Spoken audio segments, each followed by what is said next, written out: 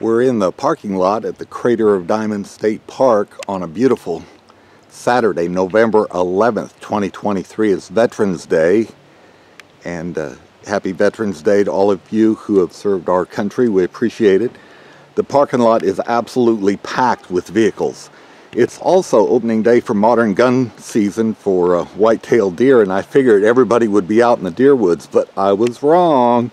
Looks like everybody's here at the park enjoying beautiful weather, and it's a great day to be out here, and hope some nice diamonds are found after the rains we've had.